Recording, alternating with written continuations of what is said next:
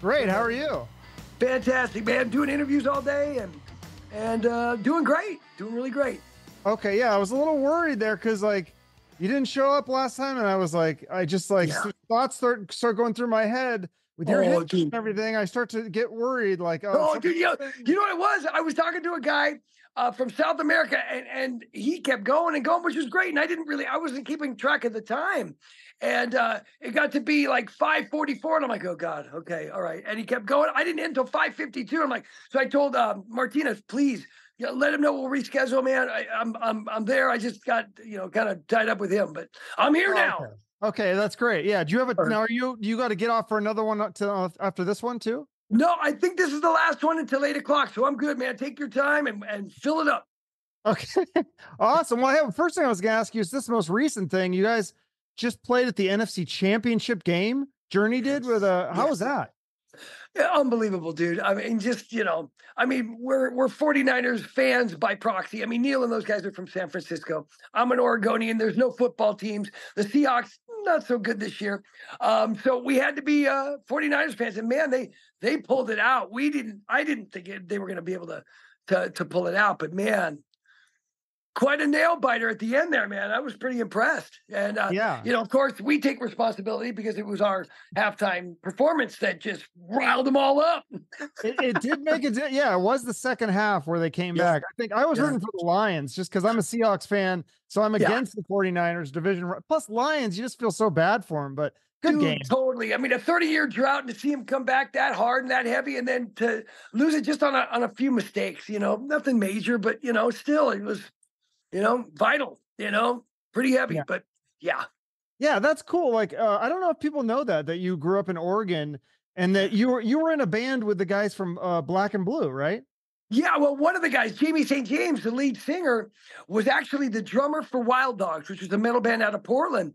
And Jamie, moved to LA to do Black and Blue, and so Wild Dogs were looking for a drummer, and I was 16 at the time, playing in a club in Portland, and Matt the lead singer came down and said, this kid's pretty good. So they hired me, but the guitarist, Jeff, who I love, he's a brother. He's like, well, he plays too loud and he plays a lot. He's really busy and he doesn't look right. And, because I had short hair and stuff. And I was like, well, they gave me a shot, man, at 16 and recorded my first record with them at 17. It was pretty cool. Is that how you ended up getting to the attention of the Shrapnel Records guy? Yes. Jeff Mark was on the US Metal Volume 2, I think, which was all those shredder guys. Derek Frigo was on it, Josh Ramos, Marty Friedman, all these monster players. And Jeff had it with this song called The Tonight Show. And Jeff, believe it or not, was doing the Eddie stuff before Eddie was doing that, but he was up in Portland. I mean, he was doing all that stuff because, the Dogs were together from like 77, 78. Then Van Halen came out and was like, he plays like Jeff. It was crazy, but, not the same, obviously, but, he had the same, the triple picking, the finger picking thing down. They were doing that. So Jeff got the call from Mike Varney, and then Mike Varney saw me playing and said, you're pretty good. Would you like to do some records for me as like a studio drummer? I'm like, yes. So I literally did records for Mike, like Marty Friedman's Dragon's Kiss and Cacophony and Joey Tafoya, James Murphy, all these guys for like really cheap, like, $150 a record. Because Mike didn't have a big budget, but yeah, it was such a great experience for me, man, to play with all these great players, man. And now most of those guys are freaking massive, Yeah. Did you, when you were young at a young age, did you I don't know what the term is, envision, or did you try to have a vision board or manifest these future things of playing with Journey and Ozzy and stuff, or did it just happen from hard work and continuing to practice? Well, dude, I was what you call a Ritalin kid. They gave kids that were really ADD, they gave them Ritalin, just speed. They gave them Ritalin to calm them down. And my mom, I was on it for maybe, I don't know, 3 weeks to a month, and I was a zombie. I went from being ultra hyper to like a dead man. And she was like, I don't like this. She didn't like it. She took me off of them, and she and my dad bought me a drum set. And I never looked back, dude. I wanted to be in one or two bands, either Kiss or Van Halen. And since I look crappy in spandex, or Journey, I'm sorry, yes, a Journey. And since I look crappy in spandex, I got the Journey gig. So it was, I knew what I was going to do at a young age, man, and nobody could stop me. My father was like, well, you need to have a plan B. I'm like, there is no plan B, Dad. I'm going to do this. And how are you going to make it out of Salem, Oregon? I mean, how are you going to do this? I don't know, but that's what I'm doing. And Wild Dogs was my calling card. Mike Varney, Matt McCourt. And then, of course, Neil. Neil discovered me in a rehearsal studio playing with Tony McAlpine and took me under his wing, and Bad English was born, and he's taken me ever since, everywhere he went, with the exception of my 3 years with Ozzy. I was with Neil. Yeah.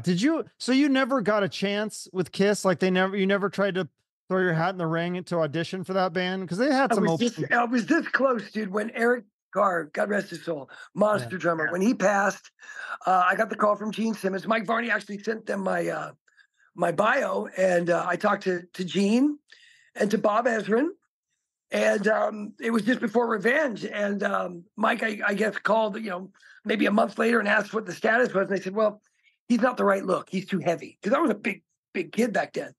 So they're like, yeah, he's just not the right look. So they got Eric, which was the perfect choice. Eric's phenomenal. So that worked out. But yeah, I was this close, dude. But yeah, they would have had to like put, Spanx and stuff all over me. I was a big kid. Yeah. Well, what about that band? I don't think a lot of people probably ask you about this, but you were in that band Hardline. I love that band personally. You guys had a little bit of success. You had songs in the Brandon Lee movie and on an episode of Baywatch. You toured with, didn't you do some shows with Van Halen and Extreme? Yep, we did Van Halen, Extreme, and Mr. Big. Those were our three big tours, and dude, what a great band. Johnny Gioeli, who's still a wonderful friend of mine, still sounds just like he did back then. Vocalists start to lose it after a while. He sounds the same. He's still got all the power. He's such an amazing frontman.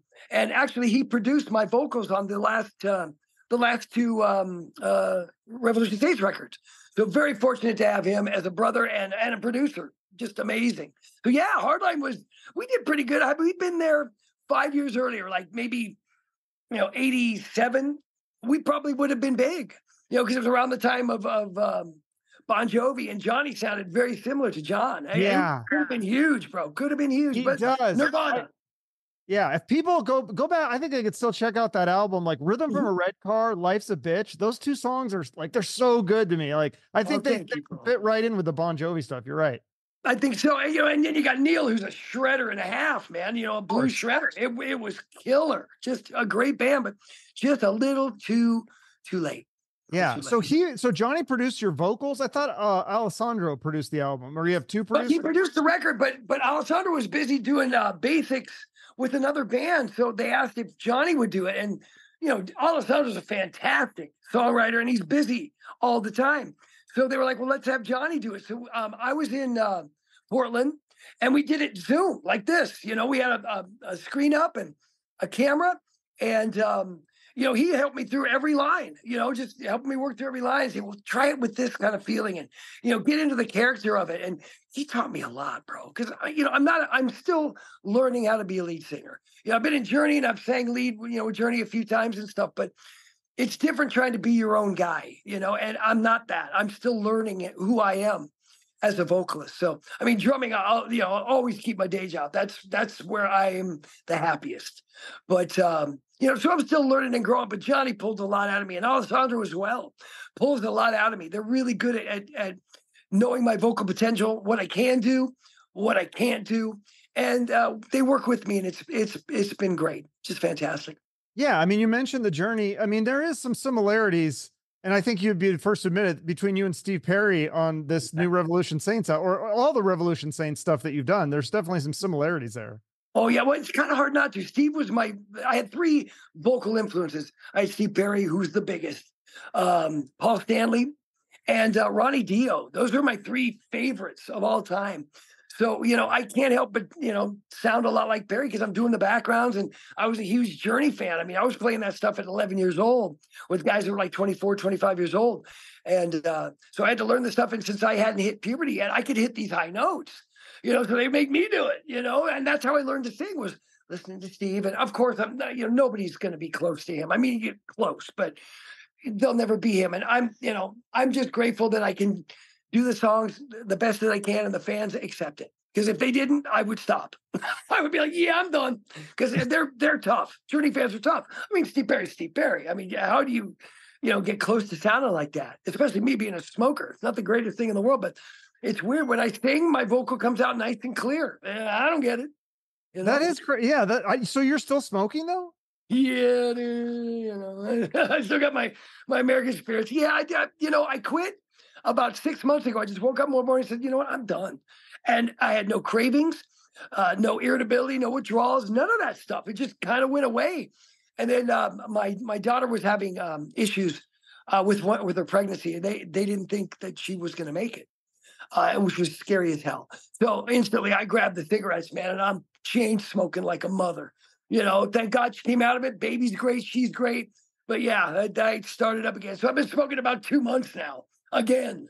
So hopefully, but I'm cutting down. I'm done really well. I do maybe 4 or 5 cigarettes a day instead of, a pack. So I'm doing better. What about does it make a difference with the vaping? Did they say that's better for you? Have you tried that? I tried vaping. I actually was on the Dead Daisies tour. I was in the Dead Daisies, and Yeah. we were in Croatia, and it was 2 a.m, and I smelled something funny. I'm like, what the hell is that smell? So I turned the light on my nightstand, and there it is sitting on my nightstand, smoldering. The thing had exploded and caught on fire. I'm like, okay, and I'm done. That was it for me. No vaping again. Give me cigarettes.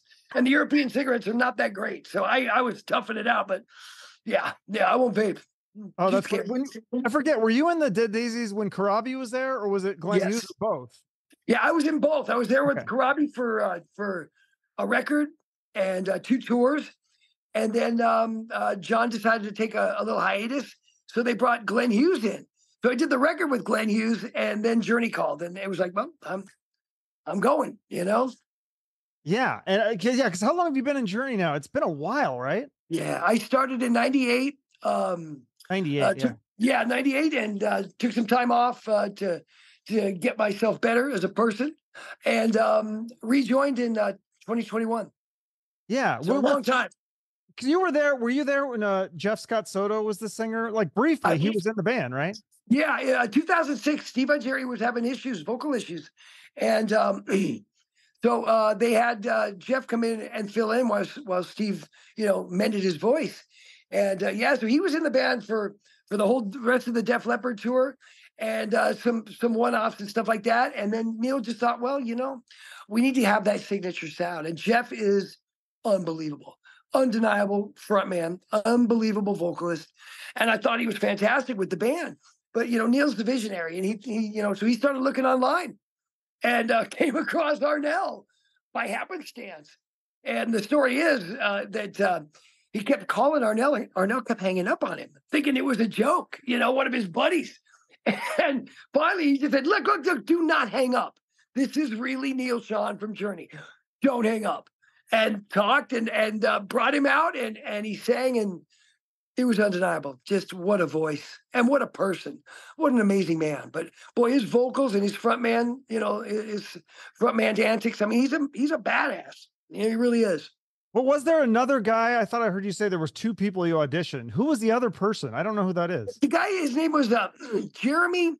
I think it's Hunsinger. He was in a tribute band, and it was eerie because not only did he sound identical, but even the way he looked and the way he moved, it was like, wow. And I think Neil was kind of freaked out by it. Like, that's just too close.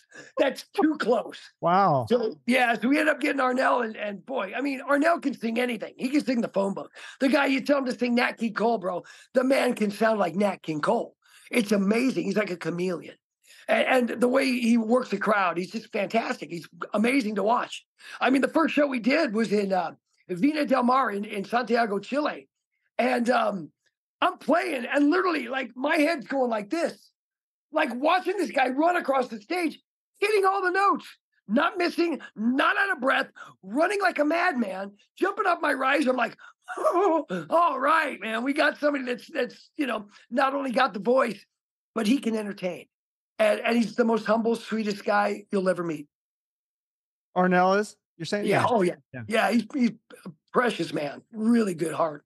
And you have a really good relationship with Neil because I mean it goes back so far. He's been so loyal to you, taking Yeah, you with Bad English and Hardline, and then bringing you along with Journey.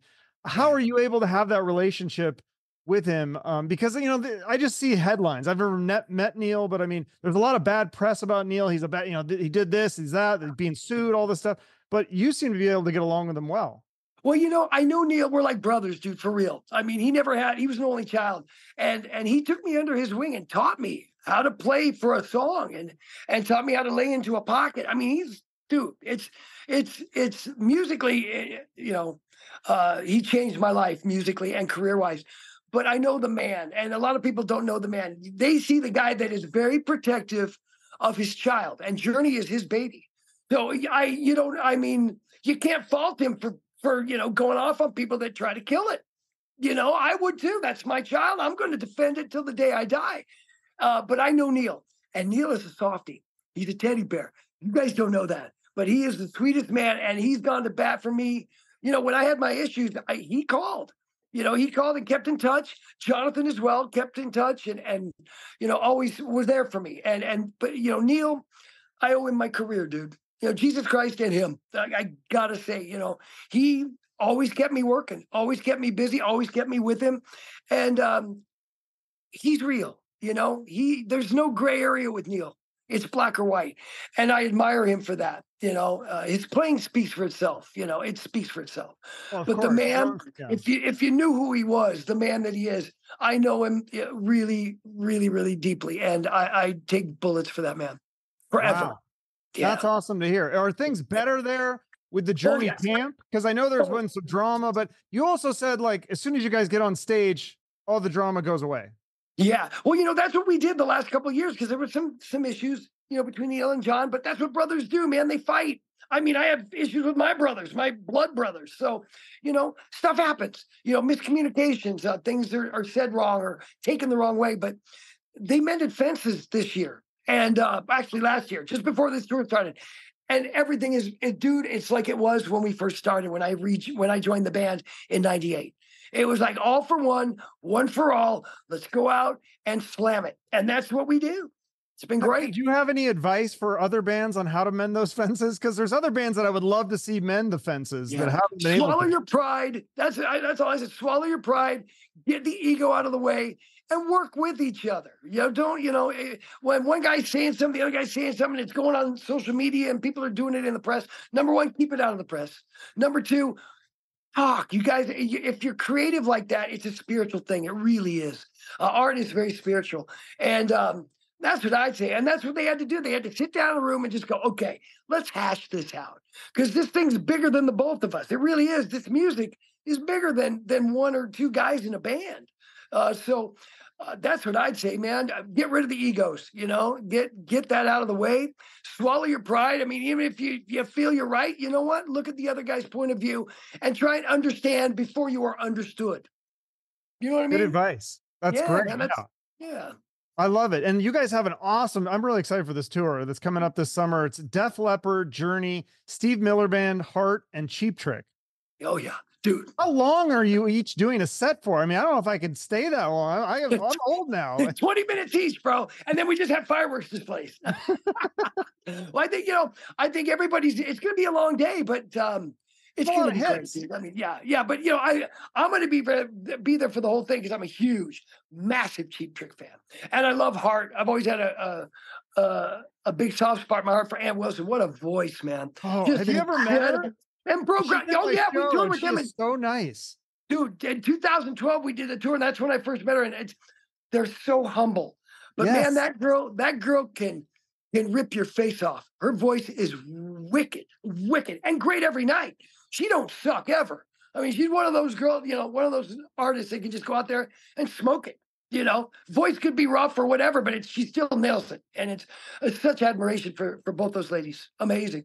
Groundbreaking. Yeah, that's exactly, you nailed it. She's so humble. Like she's so down to earth. You'd think with that level that you would just be like cocky and like think that other people are below you. And she is not like that at all. Like she treated you like her equal, which was amazing. Exactly, bro. I mean, I think that's because, they were in women in a man's world and they had something to prove, but they always I believe they're very grateful. You know, they still are very grateful for not only what they get to do, still what they've done, and the legacy that they built. I mean, that's massive, bro. You know, big Yeah, time. well, you've got a pretty good legacy of your own going here. I mean, we talked Journey, we talked a little Hardline, but tell me a little bit about. I had a question about your time with Ozzy because Yeah. I thought I heard you say, and then I was like, oh, maybe I misheard you, but I looked Mhm. it up. So you guys did do some songwriting with Bob Daisley. Did his Oh, songs yeah. make the record, or because then I didn't see that they were credited? I was confused. Well, yeah, he was there when we were writing stuff. It was myself, Ozzy, Steve Vai, and Bob Daisley, and we were in New York writing stuff. We were just writing songs. Bob was there, um, and then they ended up letting Steve Vai go, and kept Bob and I there, and then brought in some outside writers. And then they realized, you know what, we just need to get Zach back, and so they brought Zach back in, and Bob left. So I don't know what he had contribution wise. I know he wrote some lyrics, he did some writing, in that regard, but it was Geezer that came in and with myself and Zach. And dude, I remember Bob Thompson, who was Ozzy's longtime tour manager from Blizzard of Oz. And he made a comment once that really hit us all. He's like, this is probably the best band Ozzy's had since Blizzard of Oz, which was just humbling, to hear that. So, I don't know what Bob had to do with the writing part of it. All I know is they kept me on. I was grateful with, for my tenure there. I got to work with them for 3 years doing a record and South American tour and off to better things and bigger things. So, here I The am. songs that you guys did with Bob, did you do you remember if those made the record, or like is there a recording of those, like with the ones with Steve Vai? Like I'd just be curious to hear that. Like that sounds You know, interesting. I don't know if Bob's stuff made the record or not because I wasn't really privy to who was writing it, what was writing at that time. Uh I mean, we were all just coming in and here's a demo or here's a yeah. song, let's work it up and play it. But the stuff that Vi wrote was killer. I mean, just amazing. Just I don't think that it was really Ozzy's thing, but Vi's a genius. I mean, it's undeniable there too. The guy's a genius, so can't put anything past that guy for what he contributed at that time. But I think Ozzy's used to a certain thing and a set thing, and he was so used to Zach. I think that Zach is like I am with Journey. Zach's the perfect guy for Ozzy. After Randy Rhoads, I think there were a lot of great guitarists, but Zach put his stamp on that thing and made it huge. Yeah. What do you think about him in Pantera? Like, I mean, I think that's like a great replacement for Dime. I mean, you can never replace Dime, but if you're gonna try to do those songs, he's the guy that you would get.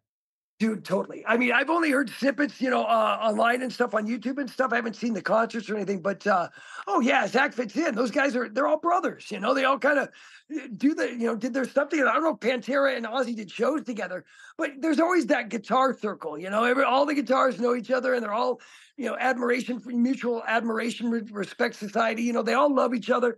And I think, Zach is the perfect fit for that. I mean, they're going out on the road and they're doing stuff, but I mean, who could replace Dime? Not very many, man. Dime, even Neil says Dime was a freaking monster. So, Oh, really? Zach, Neil talks about that's interesting. oh yeah, I've asked Neil about a lot of guys. I actually took Neil to a Slipknot show. What? And he's like, I don't want to see this stuff, man. I'm not into that kind of music. The bro, just come with me. You'll get it. You're a musician, you'll get it.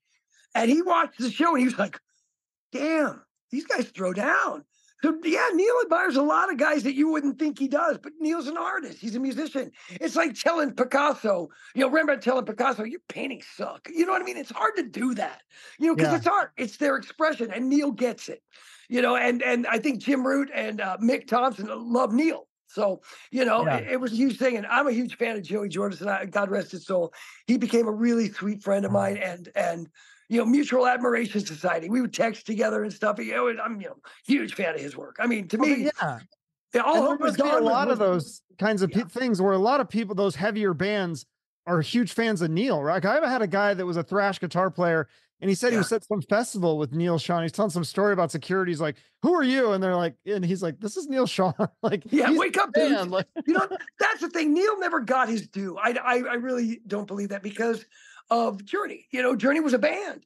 And Neil, even though he created the most amazing solos on the planet and melodies on the planet, people never recognized him for the shredder that he really was. He was a blues shredder. He wasn't one of those, riffy freaking, whatever those scales are where they're doing sweeps and all that. That wasn't his style. But I'm telling you, he burned it. When he played blues, to me, he was the fastest burning blues player ever, next to Bonamassa and Lukather. Those guys are the kings of that. And Neil was the pioneer of it, in my opinion. He was a pioneer. Well, and isn't it too it's emotion, right? Like you can feel the emotion. It's not just because I mean, no offense to like Malmsteen or those kinds of guys, but some of that just seems like it's like technical, but I'm not really feeling the emotion from that. Whereas with Sean and like Slash and those kinds of guys, it just feels like there's more emotion involved. It's from the heart, dude. That's what I love about Neil. I mean, I play with all those, the shredder guys. I've worked with a lot of them, and they're all amazing in their own right. But Neil's just got this thing, man, and it's a gift from God. It really is, man. I mean, when he throws down, but it's got passion. It's got fire. Right. It's not just I'm going to put riffs in for riff's sake. I'm going to rip this thing for ripping's sake. There's a method behind the madness. You know what I'm saying? And when he plays, when you hear him play, it's undeniable. It's like, yeah, that's Neil Sean, man. I can tell. You play, a bunch of blues guitars that got that same feel. I go, yeah, that's Neil. I've worked with him for so long, but he's just got something that nobody else has and never will have. And he never got his due. And that, in some ways, it pisses me off because he should have. When those shredder guys came out, they ruled the world, man. They ruled the Sunset Strip. But it was guys like Neil that, paved the way. And then playing those blues riffs at warp speed, dude, and they're clean and they're precise and they got soul. Come on. Nobody touches it. No, absolutely. Well, I mean, we got to talk about more about this New Revolution Saints record. I mean, you've got quite a couple good players in this band too. Jeff Pilson, Joel Hoekstra, and Alessandro, who we mentioned. I mean, what is it like playing with those guys? And now you get to be kind of the front man and you're doing the drums and the singing. And so is it basically your project, right? Like you call the shots? Well, Serafino really and Alessandro kind of call the shots. They write the music. I mean, Serafino is the president of Frontiers, so he put Jeff and Joel in when Doug and Jack decided to leave. And I'm a big thing about chemistry. The chemistry has to be right, and that was what I was kind of concerned about. I was like, well, whoever we get, I got to be able to get along with them, and they got to have a good vibe. And man, Jeff and Joel were no brainers because I've worked with them before in Foreigner with Journey and Whitesnake with Journey, so I had relationships with them. And so when they came in, dude, it was like, yeah, I love it. And the playing, dude, speaks for itself. I mean, Jeff is a prolific songwriter, great singer, monster bassist, and then Joel, man, dude, he's like John Sykes on steroids. I mean, but he's just got that thing, just like Doug. Doug has that thing, that raunchy guitar thing where Joel is a little bit more smooth. He's got more of the smooth. He's got those shredder riffs, but he's got a lot of soul as well. So, working with all of these guys, dude, it's a dream come true. You can't find better players. And I wouldn't want to play with better players than what Doug and Jack brought and what Jeff and Joel bring to the table. They're monsters. I'm fortunate. I'm like the guy that's the least, what's the word I'm looking for? Accomplished at their instrument. I mean, I'm drumming one thing. I know I play drums. I do that really well. I'll keep my day job, but singing, dude, that ain't my forte. I'm still learning, still growing as a vocalist. I sound like Perry because I've been in Journey for so damn long, and Steve Perry was my favorite singer. But it's like I'm trying to come into my own, and I'm starting to. But I'm still a novice compared to those guys at their instruments. Yeah. Well, so would you want to branch out and try to sing something just totally different? Like, would you, or even play drums with something totally different? Like do like a jazz record or like something totally like that? Well, for me, jazz, man, I swing like a brick. You know what I'm saying? It's just, I don't got that thing. I mean, Steve Smith is my all-time favorite drummer. I mean, of all time. I have a lot of great influences, but Steve really touched me. And his playing, I mean, in Journey, it's undeniable. He's a freaking animal. But God, if you hear him play his jazz stuff, it's like, I can't do that. That's not, I was born a rock drummer. And I swing like a brick. I'm just like ding, ding, ding, ding, ding. I don't got any soul in that. That's just not what I do. But you give me a rock track and I'll tear it to shreds. That's just where I live. Yeah. How do you pick, I'm not a drummer. So how do you do the drum fills? Like the song, Will I See You Again? On the new record. How did you decide? That's a cool drum fill. Like, how did you decide how to do that? Like, is it just a feel or is it more of like a strategy? Like, okay, we got to do it this way, or the producer helping you choose that? No, dude, you know what it is? It's usually the first take is the one we get. And I just go. I don't think about what I'm going to do. I play and whatever comes out, comes out. And that's the beauty of art, man. I mean, I never plan things out. I know Neil Peart used to tediously work on every drum part. And you can tell they're masterpieces. For me, I just fly by the seat of my pants, bro. And if it works, oh man, I listen back and go, I'll never be able to play that again. You know what I mean? It's like, it's a one-time thing and I'll have to learn what I did. So I've always been that way. I've never really thought about what I'm going to do. I mean, there might be, there's drum beats, obviously, and certain fills you do. But like when I go for a big fill and stuff, I just go. And if it comes out, great. And if it doesn't, like, okay, take two, or punch me in. You know what I mean? Yeah. So Have you I had don't ever think about it. You've had some have you had difficult producers? Like I know, was it the Ozzy, the producer, that was kind of giving you a hard time, and that's when Ozzy Dude, stuck up for you? yeah, Michael Beinhorn, who's a dear friend of mine. I mean, very dear friend. He taught me a lot, dude. He actually he was gonna get rid of me and get Jack Irons to play on the record. And it was I was playing with the band and I was nervous. I'm playing with Ozzy sitting there. You got Zach, you got Geezer, and I'm the new guy. I'm like, oh God. So I got nervous. So Michael said, you know what? Send the band home. And I said, Mikey, give me a chance. This is osmosis. I said, give me a chance. I know the songs by heart. Okay, give me the click track, turn it on. I'll find where I'm at, and I'll turn it off, and we'll just go. And I did 6 songs in one take without the band there, just by memory. And Michael was like, there it is, bro. There it is. There it is. So I was having red light fever, just having Ozzy Osbourne in the freaking room. But after that, I mean, Michael hired me for Hole. He hired me for a band called Foam. I did Social Distortion with him. So I did a lot of stuff. I was like his new guy.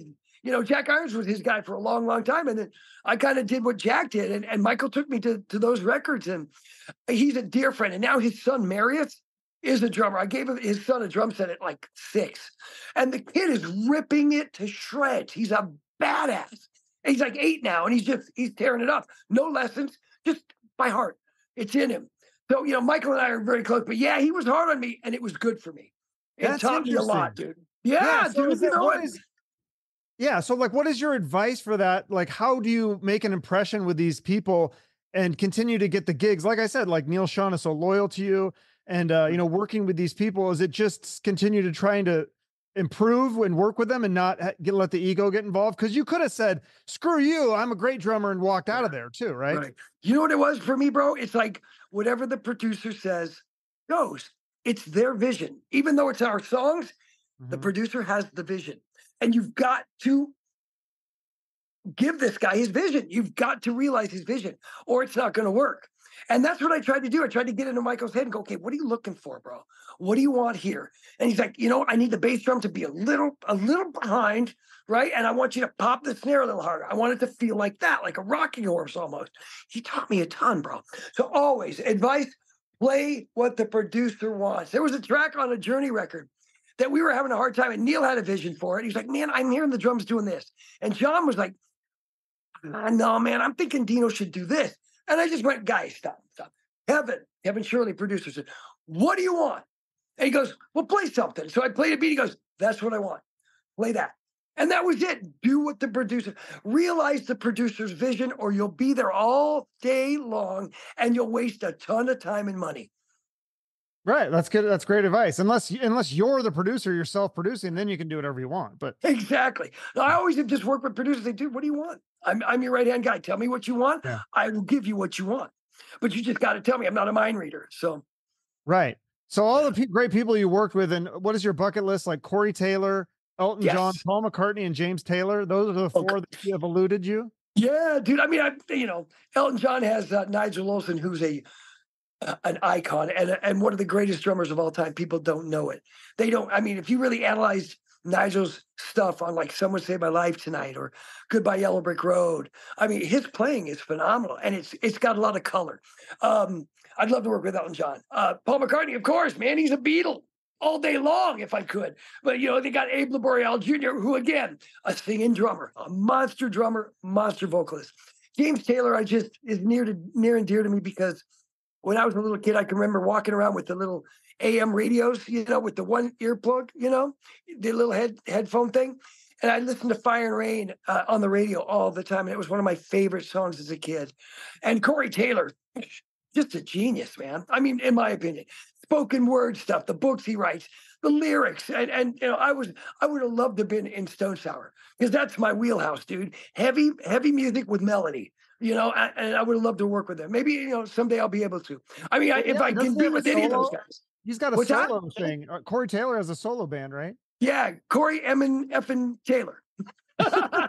Which is great, but you know, he's got his band, and you know, I'm older than him. You know, I think I'm like 10 years older than he is. So it'd be like hiring grandpa to play on his record. I don't think he wants to go there, but dude, I do it. I do it for free. I pay him. Wow. Okay. Well, we'll put that out in the universe. Yeah, Corey, if you listen, I'll do it for nothing. Yeah, I'll let you get going in a minute, but I did want to talk about this because I thought this was so cool.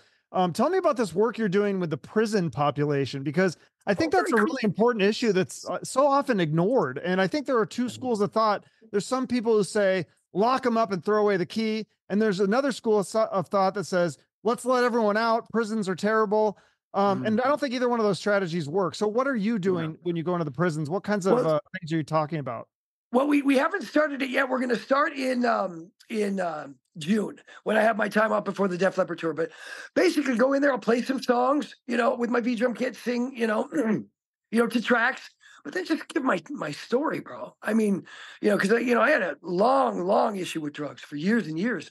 So just kind of tell them that there's hope. You know, that God can restore you. You know, I mean, who in a million years thought that after getting fired from Journey, after 6 years they'd bring me back?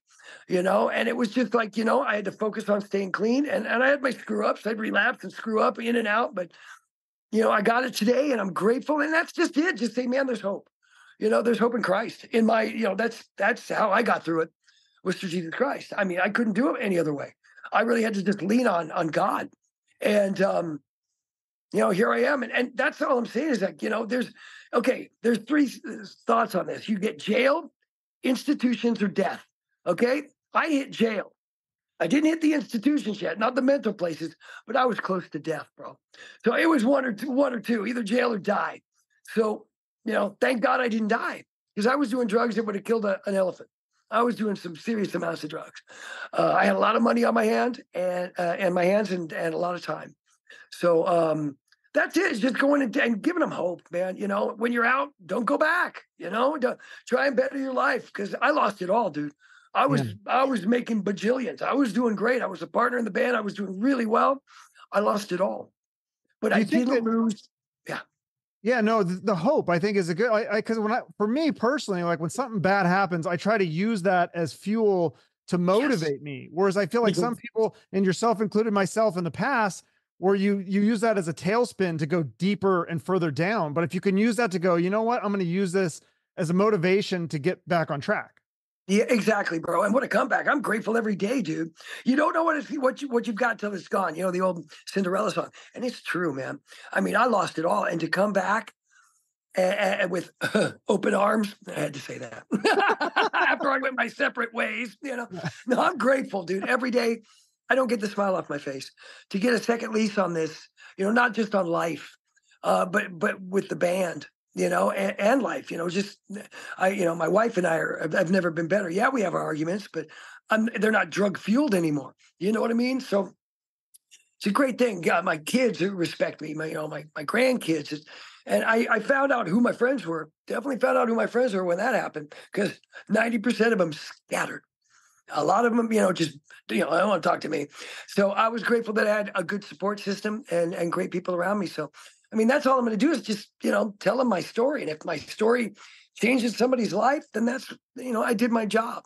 I got to give back, man. I mean, I'm good at two things: being a musician and using drugs, you know, sadly. So if I can use my experience, strength, and hope to get people off them or to curb them from it, and to see that, man, you can do it. You can come back from nothing and from rags to riches, you know, you know what I'm saying? To rags again and to riches again. It's like huge, bro. Huge. Yeah. And I give all glory to God for that. Yeah. Thank you, I love bro. it. Well, we got the Journey tour this summer. The Revolution Saints, a couple songs are out right now. When does I forget when the full record comes out. I think it's February 9th, the day we start our tour. Okay. So we start in Biloxi, Mississippi, and we're going until April 29th. So yeah, that's when the new Rev record is coming out. So go out and get it, guys. And you still have not done a lot of live shows with Revolution Saints. Would that ever be in the cards? Yes, dude. I mean, the thing that's always deterred us with Jack and Doug were our schedules. We were just too damn busy. I mean, Dead Daisies work, man. They don't play. Those guys work hard. Night Ranger as well. I mean, that's Jack's baby. He's not going to walk away from that. That's his baby. And I, my bread and butter is Journey, and my loyalty is to Neil, and John and the band. So, if schedules permit, God, we all want to play. I mean, I would love to. This is what I'm saying. If I could be a front man, I'm going to give it one shot, dude. I'm going to give it one shot. And if I suck at it, at least I said, you know what? I gave it a shot and I sucked. But at least I still got my day job. I can still play drums all day long. That's all that matters. I'm going to give it a shot. Yeah, from what I've heard, you sing amazing, I think. I think you would kill it. I think it's definitely way above average. So I don't think you give enough credit. But people can check it out and hear the songs for themselves. A couple songs are out right now, and then the back catalog is available too, of course. Awesome, bro. Thank you, man. Thanks so much, bro. I appreciate you, man. Nice to meet you. Have a great one, man. You too, brother. God bless. Bye-bye. Thank you for taking the time to listen to the full podcast episode. Please help support our guests by following them on social media and purchasing their products, whether it be a book, album, film, or other thing. And if you have a few extra dollars, please consider donating it to their favorite charity. If you want to support the show, you can like, share, and comment on this episode on social media and YouTube. And if you want to go the extra mile, you can give us a rating or review on Spotify, Apple Podcasts, or Google Podcasts. Finally, make sure you're subscribed to the show on YouTube for the video versions and other exclusive content. We appreciate your support. Have a great rest of your day and shoot for the moon.